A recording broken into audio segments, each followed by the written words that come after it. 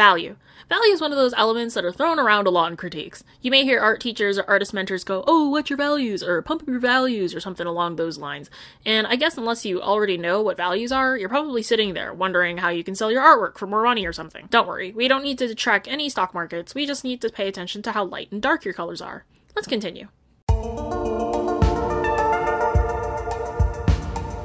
According to our friend Google, value defines how light or dark a given color or hue can be. Values are best understood when visualized as a scale or gradient from dark to light.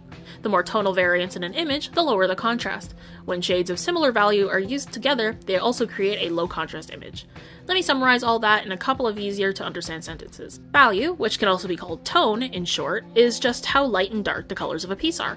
Let's put the color red on a value scale for a minute. When the red gets lighter, this means that they have lighter values. All lighter colors are considered to have a lighter value, the tint white being the lightest value you can have. When the red gets darker, this means it has darker values. All darker colors are considered to have a darker value, the shade black being the darkest value you can have.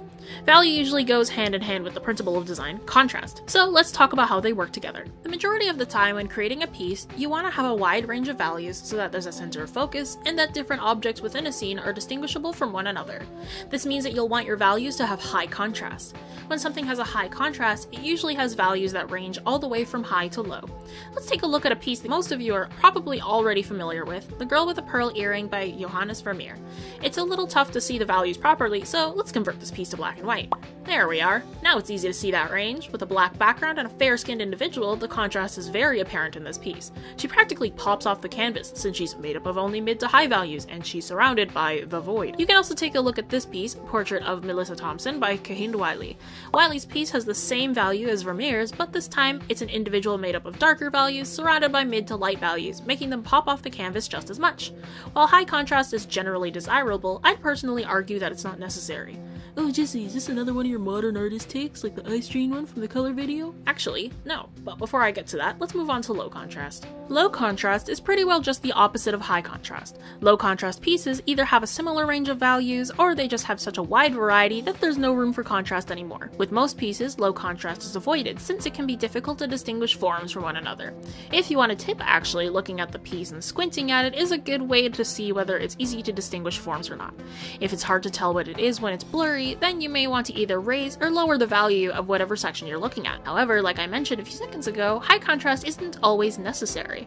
I'm going to introduce this next piece to you already in black and white, just so it gets my point across a little better. This is Impression Sunrise by Claude Monet, painted in 1872. When just looking at the values, you can barely tell what's going on in this piece. If you've already seen it before, then you already know, but would you believe me if I said there was actually a sunset on a cloudy harbor in the background? That's because with a ton of Monet's paintings, he didn't rely on value to distinguish his forms, he relied on color.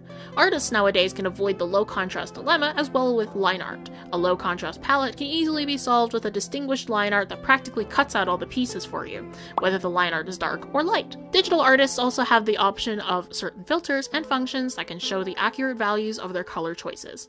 Contrast within values can also be used to create something called atmospheric perspective or aerial perspective. If you've ever been somewhere high up or looked out onto a mountain range or cityscape, you may notice that things in the distance seem to begin to disappear.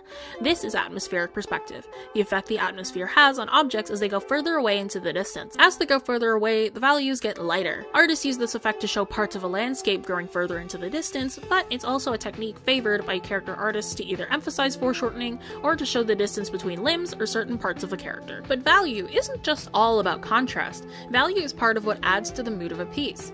If you remember in the color video on this channel, I mentioned that the mood of a piece's palette is usually determined by the color scheme, saturation, and value.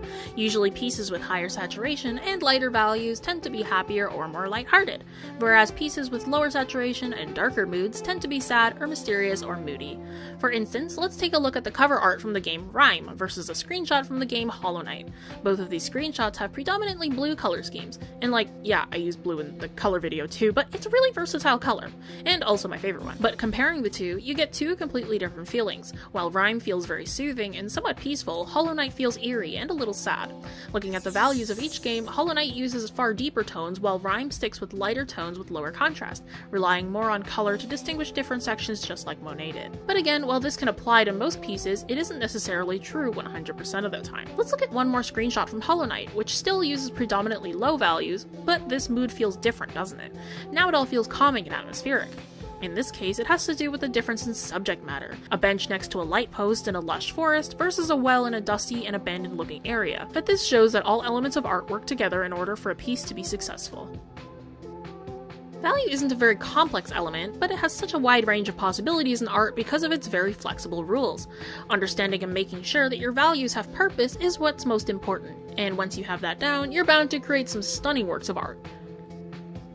For your next piece, experiment with different kinds of values. Create a piece that's super high contrast, and then create another that's pretty low contrast.